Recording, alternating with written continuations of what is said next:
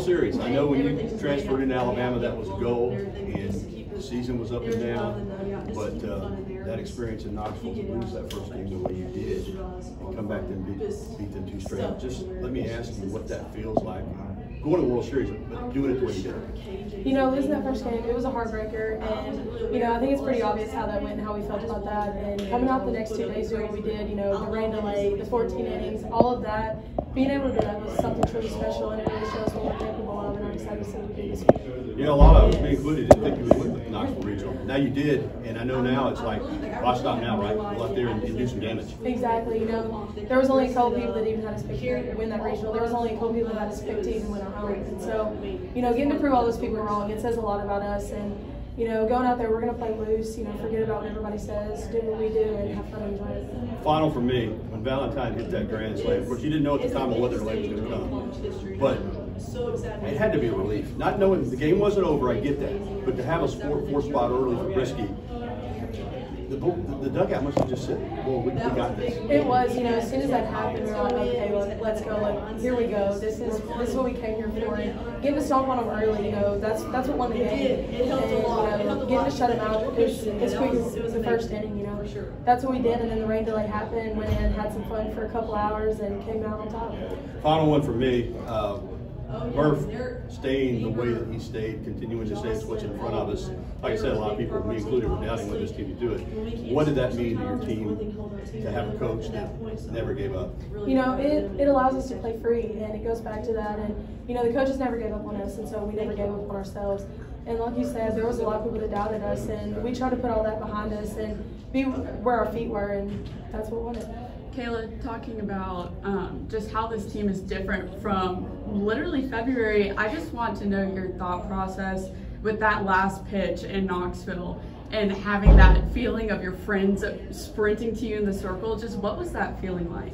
You know, yeah, I mean, we've talked about it. Everybody knows it. Everybody sees it. We are a completely different team. And what we've done now, it shows what we really are capable of. And throwing that last pitch and watching that ball go to first base, I mean, it makes me want to tear up just talking about it right now. It was a dream come true. You know, everybody talks about that when they're a little girl, you know, playing softball. And getting to be a part of it with this team, it's something truly special. It was a long weekend for you in the circle. How's your arm feeling? Oh, we're great. We're ready to roll. What was the turning point to make you a different team today than you were back in February? What was the key turning point? It was just really focusing on trusting our process, trusting the work that we put in. You know, we've talked a lot about bending, don't break. And so going through those games, the hard times that we've gone through, all of the, you know, like what Murph said, we had surgeries this year. We've had a lot of ups and downs, and just kind of moving past that and worrying about the next game is really what did it. Have you guys been able to just kind of ride that underdog and just enjoy it? Oh, we love it. We love being the underdog. You know, nobody expects us to win. They haven't expected this out of us this entire time, and getting to prove everybody wrong, it's made it so much more fun. Are there any concern about the fatigue factor? No, we're ready to roll. You know, we had yesterday off, and we're flying out today, and we'll hit practice hard tomorrow and play on Thursday. What's your favorite dugout prop? Oh, you know, there's a lot. I don't know, the palm tree, you know, it stands out. We've got a few more surprises coming out this week. So are the props on the plane? Yes, the props are on the bus. They're already in OKC. Following up on the underdog deal, I get the sense it really does free you up a little bit. Not that there's not pressure, but there's less pressure when you're coming from behind, so to speak. It does, you know, like I said, we love being the underdog, you know. Again, go back, nobody expects us to win. The pressure's on the other team, not us. You know, we get to play free, get to do what we do and have fun with it. So we're going to keep going with that. Thank you. All right. Well, you did it. You're going back to the College World Series, and some would say against all odds. Just talk to me about how you pulled it off this past weekend. We just had to have that grit mindset, the confidence going in there. We knew that it was all or nothing. It was either our season or we were making the World Series. So we just had to lay it out on the field and just do our best for our seniors and help them keep on going and make it do. That first game, you should have won it, and you didn't. And to have to come back and then win back-to-back games took a lot of resolve, I'm sure. Was there any, after that first game, any doubt creep in at all? We didn't have doubt. We knew we played our game the first game. We just didn't pull through. I didn't help on the offense side either. So I knew we just had to pick it up the next 2 games and we'll be fine. We had that confidence going in. We weren't doubting ourselves at all. Beaver was saying you kind of like the underdog role, kind of frees you up a little bit. Did you sense that too? Oh, for sure. I mean, nobody expects it from you, so you just creep up and get after it and then shock the world. Were you nervous? I'm not nervous. We played here last year. It was such a fun experience, and I'm just ready to get back in there again. What have you thought about the first comers who haven't exactly done this before? I mean, the stage we've been on all year has been a huge stage in general. Our fans at our stadium are just absolutely insane. They're amazing to have. They help us out all the time. So we're getting used to that big stage every single time we play at home. So just coming to the World Series, there's going to be a bigger crowd and everything, but the girls know it. We play together, we stick together, and we just play as a team. The offense has found some clutch moments over the last 2 weekends. What kind of confidence does that give you going into the biggest stage? Same thing going in, just working hard at our own craft, just work. Oh, shoot. All right, sorry. You want to say the question? The offense has found some has been really clutch in the last 2 weekends. What has those moments really given to y'all as far as confidence for this coming weekend? Just honestly, even more confidence because we know that we can do it against the top three, like team pitching wise for like against Carl Pickens and Gottschall. So just going in, we have a lot of confidence and to see who we face. I want to follow up on the offense because it was a struggle in the SEC. It really was. It was. And even when we got into the regional, you won a 1-0 game, then it's 1-1 in the ninth against Southeastern. And Valentine gets a 2-run homer. You wound up scoring 5 times, and you scored 9 runs the next day in the first inning. What was it that it just seemed like it just kind of all turned on at once? Yeah, I mean, just like I said a minute ago, I mean, that's just our season. We had to get it all out on the plate, on the line, just defense-wise, offense-wise, pitching. We knew if we didn't come through, I mean, the season's over. So we had that confidence going in just to push through and do the best we can. Kenleigh, your team has many different mottos. There's Mudita, Bend Don't Break, Gritty Not Pretty. What is just some advice that you would give to yourself back in February just to see where you are now and to look back on yourself from before? Yeah, I just honestly just realized that things do happen. There's nothing you can do about it. I mean, we had, again, like Murph's been saying, we haven't had the best season going into it, but right now it doesn't matter anymore. So just honestly just go with the flow and just realize that everything's going to be okay. We just got to keep fighting and just keep pushing through. What's your favorite dugout prop?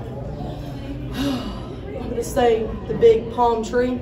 That was decorated a lot by KJ and Ryan Valentine and all them. So they did the work on that thing, and it was staying right beside me every time I was at the edge of the dugout. So it was exciting. Great, thank you. Good, thank y'all so much. Thanks, Ken. Green light. Well, you like themes. I was thinking this morning, what about the classic Jeff Bridges Richard Moore film from 1984, Against All Odds? I've seen that before, actually. I'm old enough that I know what that is. And, you know, I just talked to an alum, Katie Johnson Rooney, on the way here, and she's like, Murph, holy buckets. Is this really happening? And I said, Katie, it's the same response I've had. And everybody should be so proud of this group because, you know, they could have listened to the negativity. And they didn't. And I didn't. The staff didn't. And it's one of those years where you literally saw a team grow up right in front of your eyes. You know, we had 3 surgeries during this season. And I told the media up in Knoxville, it was catcher, pitcher, center field. It's not like, you know, 3 important positions. It was 3 of the biggest positions. And they literally had surgery during the season. And it's a credit to AC Atenka, our training staff, led by Jeff Allen. The team doctors were incredible.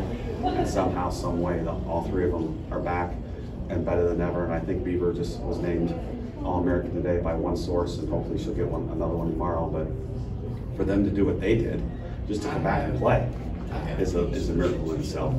Murph, it had been such a struggle offensively in the SEC. When you get into regional, you win a 1-0 game, that's 1-1 in the ninth against Southeastern. Valentine hits the 2-run homer, and you scored 5, and then 9 the next day. So it's kind of like the lid came off. Exactly, and you're exactly right. That one hit was all he needed. And Riley did it, and then she's done it again.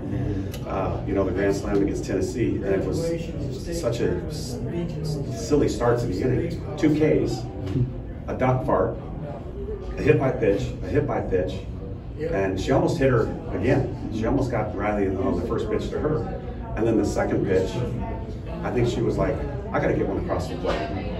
And Riley sat on it and you know, got it out for a Grand Slam. And then the weirdest part was, we didn't take the field. And we sat in the locker room for 3 hours. My biggest worry was all the momentum has just gone away. I really did. I was like, man, I really thought if we could have played right then, we could have scored some more runs right away. But this after 3 hours, and then the hero of that game to me was Brisky. Giving the ball to a freshman to go to the World Series, and she went out there like she was, you know, a fourth-year player with no worry, just no nerves, and I think, you know, you're going to see her for the rest of her career just like that. After that gut-wrencher in game one, I watched her post-game press conference. I think really have some anger, but you were. I couldn't believe how positive you were. You just kept saying it's still in front of us. Yeah. I mean, was there any doubt? No, because I really felt we outplayed them. You know, we out-hit them 2-1. They had twice as many errors. Pitched a great game, just one silly play. And then I felt so bad for Callie, and she balled for 2 hours in the locker room. That's, you know, that's not her fault. You know, we have plenty of chances to score. And then the next day, she makes play after play after play. And then she makes the play Sunday that she skies 4 feet in the air and snags a line drive that would have been a double. That was a web jam that we've never seen one. That was one. So it just, I don't know, everything just played out well. I know the lady shares in this underdog role, and you embraced it. Now, though, how do you hit the reset button? Hey, yeah, this is an accomplishment, buddy, but it's not over. We're not going out there just to make an appearance. Well, we had two guest speakers, I guess you could say, on, I don't know if you heard this, but they called on my phone Thursday night. Kayla Beaver, which is number one, and then number 2 was Nate Oates. And he stepped away from one of his daughter's birthday parties to call us and say, dude, this is the same thing as us. And I knew that all year long. I just had that feeling, like even Coach Saban's last year, you know, they lose a tough game, don't play very well against South Florida. Everybody's saying the sky's falling. And then they just started to improve. And it really has mirrored our season. Football first, basketball second, and then softball third. You know, we're going on the road now. Coach, can you give us an insight on your pitching staff, the consistency to basically hold the team down while the offense is struggling and get you right here? Unreal. You know, I got to credit Lance McMahon, our pitching coach, who's in his second year, and has just done a hell of a job. I mean, every kid trusts him. To call pitches for 14 innings, you know, I'm nervous enough just sitting there. I'm not doing anything. He's calling pitch after pitch after pitch, and 165 for Beaver alone in 10 innings. And it's just remarkable what he's done, but all of them have bought in. They're just low maintenance kids on and off the field. They do what they're supposed to do. And you know, when I had a couple people text me when Beaver came into the game the other night, and the look on her face was, you're about to be dealt with kind of look. And you know, you can't coach that. She's just got that it factor, and she works well with Lance. 100%. You touched on Riley. Can you expound on her moment from Saturday getting thrown out on what might have been a double and then responding to that? Yeah, you know, she had a plan. She's been really good with her plans lately, and she'll tell everybody in the dugout, this is what I'm going to do. And she told everybody she's going to get off the plate, get up a little bit in the box, look for the first strike in the outside corner, and rip it. She did that. And missed a home run by like 4 feet. And then Tennessee played tremendous defense all weekend. Every throw was on the money. Every outfielder made every play except for the one in the 14th inning. But it was cool that Riley got that double as well.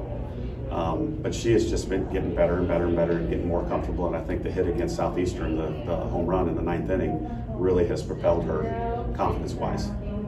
Coach, you know your team very well. Any concerns on your part going into the World Series about the potential fatigue factor? No. And you know, as a matter of fact, we didn't get home till like 3:45 Monday morning. 3-hour rain delay will do that. So we gave them Monday off, which was technically our day off for the week. And then today, we said just get on the plane at 1. Because you know, I learned from Coach Saban a long time ago. One of his press conferences, probably with you guys, he says 1 day off is good, 2 days off is awesome. And I've listened to that for a long time. And, I'm the type of guy who, if the players are tired, it's my fault. And so I'll ask a senior, hey, you tired, you need a day off? And if they hesitate, they're getting a day off because that means they need a day off. So we've tried our best to play our best at the end. And I think one of the reasons why is we're fresh. There's 1 or 2 more. Has it kind of pissed you off with that underdog role, knowing, hey, you guys are still Alabama, and like even despite the injuries, you're still expected to be here, but no one thought that. It's a blessing and a curse. It's Alabama football. It's the New York Yankees. It's the Dallas Cowboys. I mean, seriously, I always use those references, but we're one of only 3 schools in the country that have been to the World Series more than we haven't, and it's remarkable. Arizona and UCLA are the other 2. Alabama. When I started, we were playing slow pitch in high schools. That's how far we've come. This is unbelievable. Yeah, and Bowers. We upgraded to Bowers, Gary. But just to see how it's where it's come from, and now seeing you guys here, it's just remarkable. And I can't tell you how much I appreciate you guys being out here. Because when you pay attention to the sport, so does everybody else. Coach, I was watching you in Nashville, watching Kristen with that hit, and I'm like, oh, there's Murph sprinting, the happiest man I've seen this whole season. Just talk about the emotion with that and bringing that momentum into Oklahoma. Well, when she got up to bat, the first thing I thought of was last year she hit a walk-off against UCF down in the Clearwater tournament. It was a runner at third, slap her up. I said, just bounce it once. If you do that, she's going to score. And she hit it over the pitcher's head, and we walked it off. And she got mobbed at first base. Well, this was a little bigger scenario, obviously. And I would have done the same exact thing that Karen Weekly did. I would have walked the first kid to load the bases to get a force at the plate. That was the smart move. Kristen had struck out twice before that. Not this time. Got enough of it, hit a high chopper, shortstop, there's no way. And Lauren Johnson's fast, and Kristen just put it on the ground, we're going to win. But she had a great weekend too. Kristen was awesome in the leadoff spot. So we don't win that series without her hitting number 1. What's your favorite dugout prop? Say it again? What's your favorite dugout prop? Oh gosh. Probably the sunglasses that goes on the palm tree. I put them on a couple times for good luck, but they're pretty cool. All right, thanks guys. Thanks a lot, you guys.